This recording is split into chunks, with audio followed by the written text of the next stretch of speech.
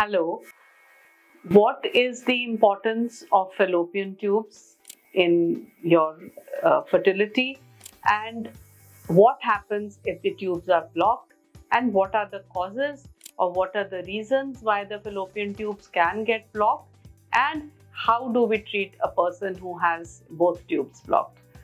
So hello, I'm Dr. Sandeep Talwar, Senior Consultant Nova, Delhi, and we're going to talk something about the fallopian tubes.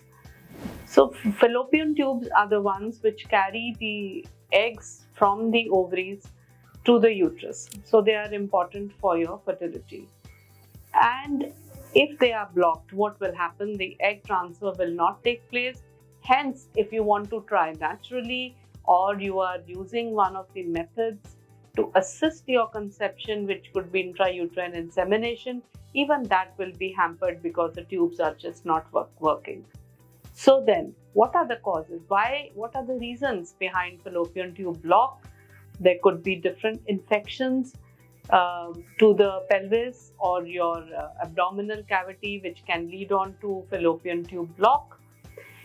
And other things are you may have had a surgery if you have had a pregnancy in your tube or something called ectopic, the fallopian tube could get blocked, or it could be various other causes also. Now, what do you do if your fallopian tubes are blocked?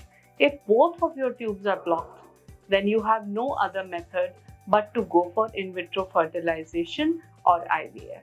This is the treatment because IVF bypasses the fallopian tube.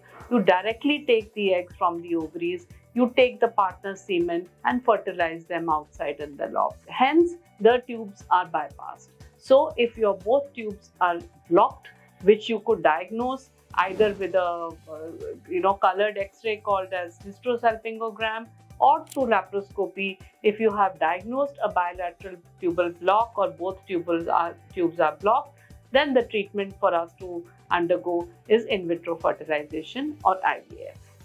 If you have further queries, you can contact me and we could have an appointment to discuss further treatment. Thank you.